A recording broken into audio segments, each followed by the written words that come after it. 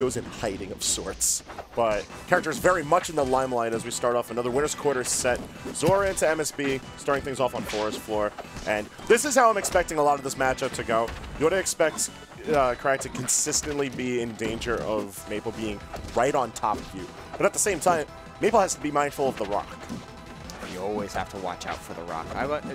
I wish we could give the rock literal googly eyes, but it's its own beast, and so is Kragg sometimes. Because while Zora has shown mastery of movement and being able to mix up just how going in and out, especially with some of these side specials and dash attack, always looking for those burst range, MSB spacing has been immaculate, and Kragg, when you're able to find those hits consistently, they matter a whole lot more.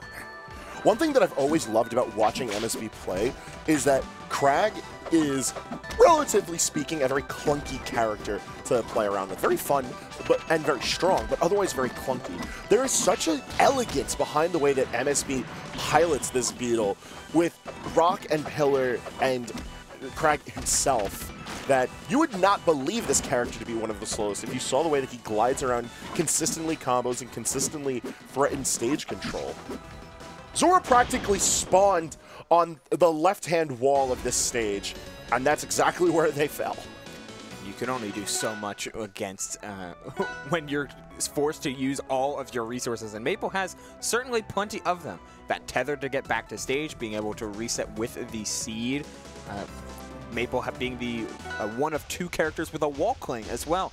Just, there's a lot going for you, but only so much when you have to worry about that same level of mix-ups coming from the offensive side from MSB, who's had quite literally years to perfect how he wants to play Kragg and how he wants to operate this character. Like, Ed on top having such strong fundamentals for having been besides Kragg for the longest of times, but MSB himself is also a fairly fluid player, like able to adjust on the fly if he's going to try to hang around towards the ledge and then turn reversals, or if he's just going to completely just box you out on stage and just blow you out with Kragg's firepower. And this character has plenty of firepower as Nair into Upstrung manages a stock. That Nair is... You could argue it's one of the best aerials in the game, period. In a game with a lot of insane aerials, belonging to Kragg makes his neutral go from strong to devastating.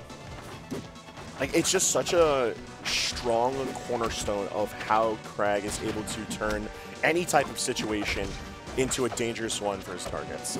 Because it's a good way to navigate aerial space, and at the same time, you just turn literally any of the hits into a combo. Speaking of, Zora managing to find something, even with the tether being properly DI'd, still went for the hunt and managed to find the stock.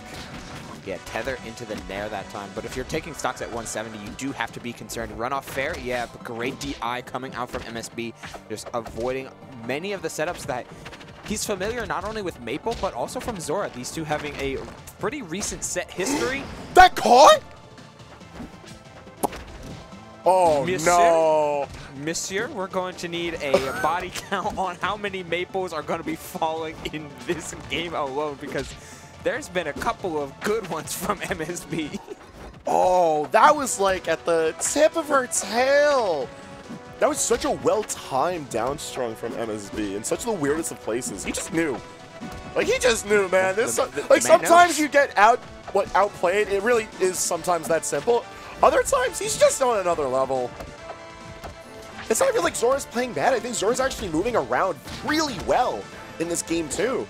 It's just MSB's looked more prepared, and I really wish Zora had went to the other side to try and find that earlier stock, but hey, a well-timed forward air does manage to even the stock count. Got intercepted with that F-tilt, and here we are again at that left ledge, and all he needed was a parry to stun Zora into the bottom blast zone.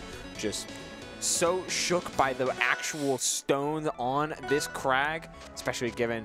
There was a little bit of charge, too! Were they waiting for a parry? I think MSB might have been waiting for a landing parry. Why? Who knows? But... Oh no, you're below. This is hard. This is maybe the worst position possible to be in an Armada. Oh no! Not many stages you can go actively underneath, but don't worry, the stock count's been reset. Kragg fair, whenever you think it won't hit, it does. All right, 2 stock game time. There was a really good opening from Zora though. If they can manage other stocks like that, goes to show at least the stage pick was a phenomenal, if risky, choice. I like the high recovery there. Any way to get back on stage, maybe you take a small punish, but hey, you'll take a light hit compared to a heavy hit, and those hits, you don't get many as Maypul. And again, the stall, these ways to get back are getting more and more creative, but MSB's a combination of both. Maybe knowing Zora or knowing just how Maypul wants to move, he's all over these depth of routes from Zora. Ooh, and the timing on that forward air, just like that. It's tied stocks once again. Once again, very bold calls off stage. And, you know, as we've already seen, off stage on Aramata is very dangerous. All right, we get it. You tech chase nice. I'm a fan. I like it. I like it. I like Maypul's F-tilt a lot. It's just boosh. She's got the Leaf Qatar boxing glove things. Put them to good use. Maypul's got a mean right hook. Apparently. And a whip to go with it.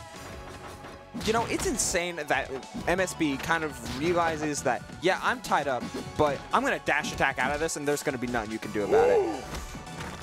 No tech. How did this? Oh, that's so unfortunate. An excellent reversal from MSB does manage the 3-0 count, but those games were very well played. That game 3 especially. Zora made the most out of every situation. The cojones just to decide, yeah, I see you landed pillar, and I know Kragg has a lot of ways to get back from this, but I'm going to go down there and finish the job because I know I can make it back into the loving arms of Kragg, who just closed out the stock just like that. But it's that type of gameplay that I feel like Zora has found a way to move forward with, because his punish game looked very, very strong when he had the opportunity to. He just needed to be a little bit more extra, I suppose is the word with it, because the safe stuff, the consistent stuff, isn't always going to work on a lot of players that are prepared.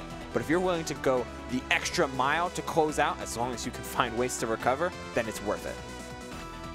Damn, we really had to see that one again, huh? Ouch. Yeah, I think that only worked because Zora put out back air. Yeah. Oh, that's... frame by frame. This one's actually just terrifying. 4, 5... Yeah. The frames before disaster.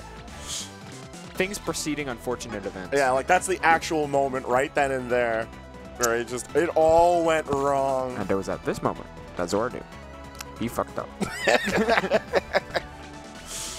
Oh, but really good Maypul play seems to be a staple of today. So yeah, three key characters showing out in all forms. I mean, there's the consistent players and the consistent player base, but the fact that we're seeing 3 Absas, 3 Clarence, and 2 Maypuls making it in the top 16 shows that metas are progressing for some characters, while metas for other characters are kind of carried by single-handed representatives. Yeah, it's a situation where there's characters who people acknowledge are good, but there's not enough pilots behind those characters to show it.